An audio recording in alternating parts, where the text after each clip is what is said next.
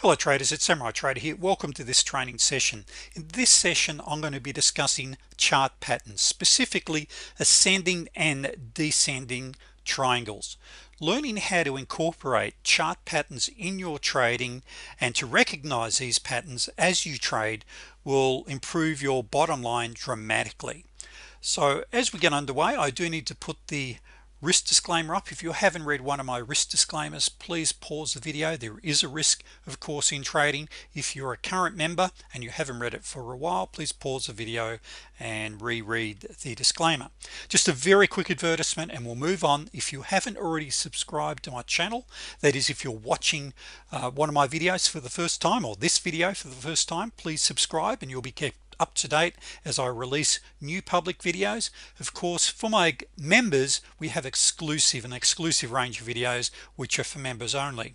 If you visit my website, you'll be able to request my free ebook, The Truth About Day Trading, and most importantly, for $197 you obtain all of my setups, indicators for a whole range of different trading platforms and over 100 hours of online training instructions, etc. It is the most comprehensive program you'll ever come across. End of advertisement. Let's now get into the education side of it.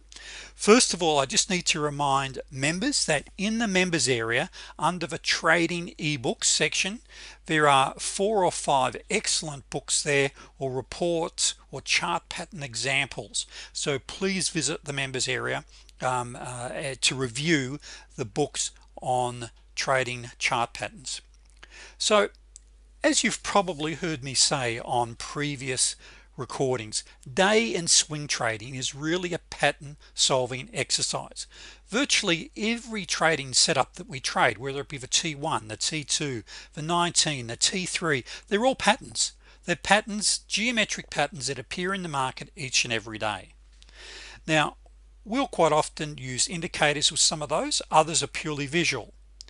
Now when you're using or drawing in trend lines, it'll make it easier for you to recognize other patterns that appear in the market, such as ascending and descending triangles.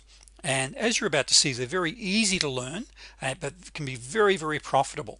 So drawing in trend lines as you trade and learning to recognize patterns as they set up can really help you catch the big moves. Now developing the habit of drawing in trend lines as possible patterns as they form give you a major advantage over the majority of traders in the market. What I've got there on the chart there, we can see we've got a flagpole, a pennant, a falling wedge, and what you'll notice with pennants and falling wedges, you'll notice the narrowing of what we call the trading range. The energy is building up, and with many of these you'll have an explosive breakout. So chart patterns give you a visual clue of where the market is heading. When you use them in combination with technical indicators to confirm existing signals, can dramatically improve the win-loss ratios. Now I really recommend this. Try just to learn 1 or 2 of the major patterns, such as ascending and descending triangles or double tops and bottoms, before attempting to identify some of the more complex patterns. When you look at and review some of the books on patterns, you'll see there's literally dozens of them and dozens of different types of formations, etc. So if you try to take them all in at once, it can be a little confusing. So really focus on just a couple, and the ones I recommend are really the triangles and the double tops and double bottoms. They're probably 2 of the most profitable patterns that appear in the market, in basically every market every day, whether you trade forex, futures, or stocks. So chart patterns, when used with common sense, can give your trading an edge, and an edge is all you need to make money. Let's now talk about very quickly drawing of trend lines, because what I want you to do is, as you trade, is to be drawing trend lines in. So technical traders use trend lines to identify trend direction, levels of support and resistance. Now I'm going to do a separate video on channel trading and using channels, because we could easily devote another 30 minutes just talking about channels. So I'm going to do a separate video on that one. But there is a right and a wrong way of drawing trend lines, and this is what I recommend. Is that you may notice a diagram on the right there and the green circles. If any of you have viewed my video on fractal points, you'll see they're actual fractal points. Now, to make it simple, a fractal point is when you have two higher candles or lower candles on either side. So the ones up top here, we can see we've got two higher candles, two high candles. If you want to make drawing of trend lines and patterns very mechanical, aim for the fractal points. It just makes your trading very mechanical in nature if you do that. Now, what it comes down to is that ascending and descending triangles are really triangles and wedges combined, and they're very close together. So you'll see that as they narrow, price action is getting tighter and tighter. It's really a narrowing of the trading range, and they're really continuation patterns. Now, they don't always work out. That is, we say that with an ascending triangle, we're expecting a break to the long side, descending to the short side. Well, it's probably 60% right, but you'll quite often see it trades the other way. And that's where, at least if you're prepared for a breakout, or you know that the energy is building, you can be prepared. So what you're really looking for is these key points as they come together. You just want to be prepared also, though, that it may break out before the points actually intersect. So you'll soon get used to that once you recognize them. So when we see a descending or ascending triangle forming, we know with a high degree of certainty that the market is building up energy for the next move or breakout. The market has entered a trading range and is narrowing. Learning to recognize and trade these patterns in real time allows you to prepare to enter a trade well in advance. If you're a day trader, of course, time is not on your side normally. That is, when you get a breakout, you get a breakout, and sometimes if the market has been coiling, it's a very fast breakout.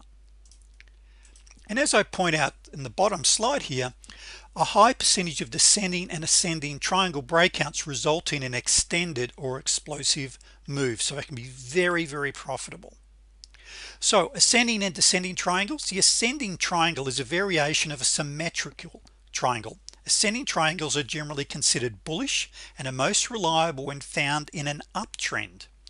The top part of a triangle appears flat, while the bottom part of a triangle has an upward slant.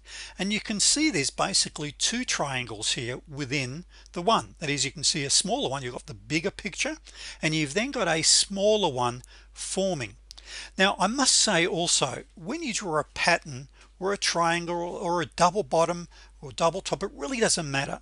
Close enough is good enough. They don't have to be perfect, so just be aware of that. Now, if we take the descending triangle, it's also a variation of a symmetrical triangle. It's generally considered bearish and is usually found in downtrends. Unlike the ascending triangle, this time the bottom part of a triangle appears flat. Now, I'm going to show you a couple of quick snapshots from some charts in a moment, and these flat areas quite often they might be a pivot point or a floor pivot. So quite often you'll see there you've come down, you've bounced off the pivot, tested it 3 or 4 times before finally you get a break. But what you want to be aware of too, at times it'll go down and test the floor pivot 2 or 3 times, maybe 4 or 5, and then break to the opposite direction as well, because the sellers just don't follow through. But the advantage is, irrespective of which direction you have the breakout, you're prepared because you know the energy is building. Now, here's an example where patterns don't have to be perfect. So you can see with the upper trend line heading down that there's a variance of a couple of ticks between the highs, and on the low, the flat trend line, we can see there that extended over to the left, it's within a tick. So it's not perfect, but you've got the formation of a triangle setting up. Now, that was an $80 move. Now it just dropped $80, 8 ticks. This is on CL itself. Then it bounced in the other direction. Here is one where it bounced straight away in the opposite direction. So rather go to the short side, which this formation generally has happened, it bounced to the long side, but you were prepared for it because you could see price action narrowing, the energy was building, and of course you're aware that you can get a breakout to either the long side or the short side, so you're prepared for it. Here we've got a quick $100 move. We can see here that we had support over 1 2 3 over 7 or 8 candles coming down, hitting our lower trend line, and we could see a narrowing of price action. So what we see is a narrowing of the trading range, and we're well prepared. Now for our members here, you would have used a 34 bounce to enter this particular trade. In actual fact, there's a couple of opportunities there with a 34 bounce being prepared for it. Now it's a little bit like when you're trading floor pivots. What you've got to be very cautious of is trading up against support, that is shorting when you're right at support. Ideally you want to be buying when you're at support, but this is something we teach in the Day Traders Fast Track program. But I think hopefully with these patterns you're starting to get the general idea. Now the black dots, by the way, are fractal points.